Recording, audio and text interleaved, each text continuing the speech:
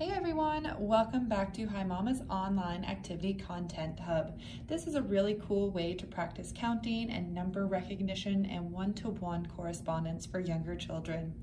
For this activity, it's a really great idea to start this by recognizing some numbers using some number cards. I've gone ahead and printed out these ones using some thick cardstock and a black permanent marker, and I've done numbers 1 through 10 on them. Once you've created those, you want to head outside and actually collect some natural materials that you can find in your environment. Maybe this is in your backyard or on your playground or even in your small balcony garden if you live in a smaller home. These materials you want to collect a lot of.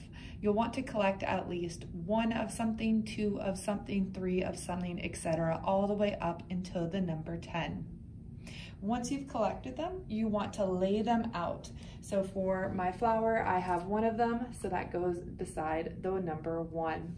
And I continue this all the way up until the number 10. So I have flowers, different types of leaves, succulents, I have some sticks, some wooden blocks, feathers, and rocks as well. So for this activity, once you have everything laid out and you have the correct number of objects beside each number, you want to encourage your child to take their finger and point to each object that's corresponding with the number. So we'll start with the number 6 here. I have my number 6 card, and then I'm going to point and touch each object to make sure that the correct number is present. 1, 2, 3, 4, 5, 6.